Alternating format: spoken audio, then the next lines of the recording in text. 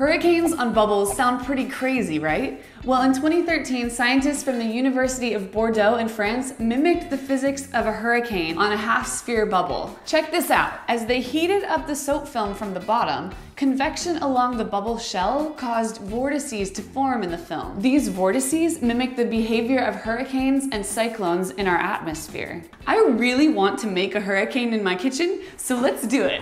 I'm gonna put a little bit of bubble mixture on the top of this metal cup, blow a bubble, and then turn on the heat. Now, this isn't as controlled as the original experiment, but as the bubble heats up, I'm definitely getting those hurricane-like vortices. They're so incredible. They're so beautiful.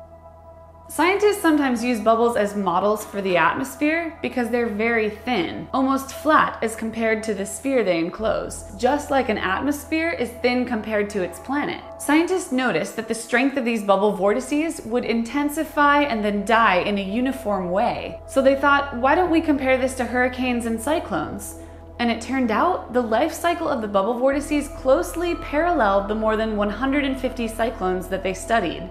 This observation could give some insight into when a cyclone in our atmosphere will stop accelerating and then die out. A pretty good use for a bubble. If you try this at home, be super careful because the metal gets hot really fast. So something else happened here. I stumbled upon a dancing bubble that lasted for 5 minutes because I initially didn't read the setup of the original experiment very carefully. We all know that bubbles are easily agitated and they pop. Why didn't this bubble pop? Well, why do bubbles usually pop even when you leave them alone? One factor is gravity. Gravity pulls the soap and water molecules down, aided by adhesion, or the stickiness between the molecules, until eventually you're left with a super thin film on the top of the bubble that eventually breaks, like a sand tunnel that gets too thin and collapses. And if there were no gravity, you'd still have evaporation. The H2O molecules leave one by one until, even in space, your bubble would eventually pop. So what's going on here? Seriously, 6.5 minutes in. So here, the heat and motion redistribute all the molecules in the bubble so that you don't get that thin film at the top. And the boiling water keeps the air nice and moist, which helps with the evaporation. So you get an everlasting bubble until it pops.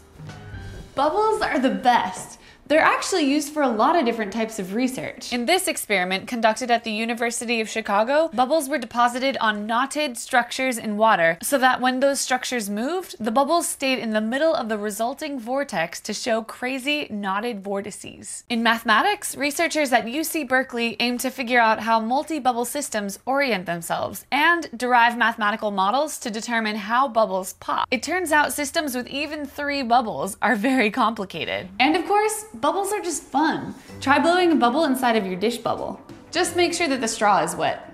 And then you can walk that bubble around the plate with a balloon that you rub against your hair, which is awesome.